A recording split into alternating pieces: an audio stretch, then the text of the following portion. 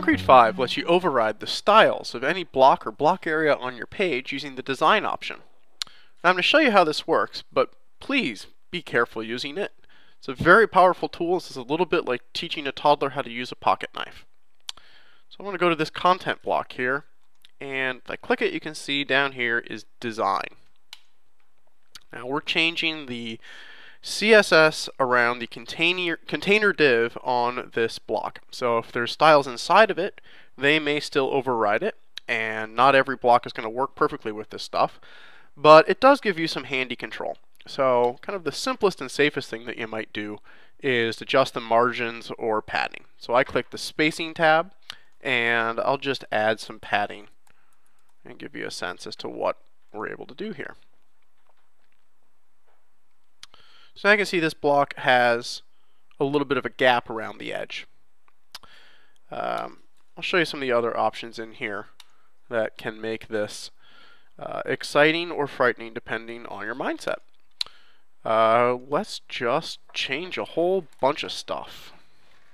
Change the alignment on the text and the size of the font.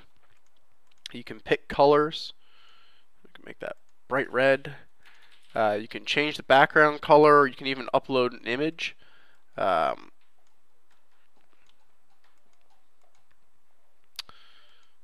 All of the options that you see are standard CSS options, and they can be applied to the specific block that we clicked, or if you click a block area, you can get at the same design options from there.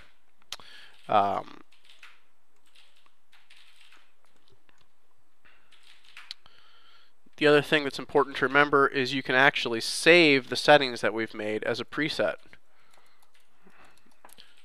So now if you want to apply the same style to another block somewhere else in your site, you can bring up the design and you'll be able to pull this preset out, so you won't have to try to guess these each time.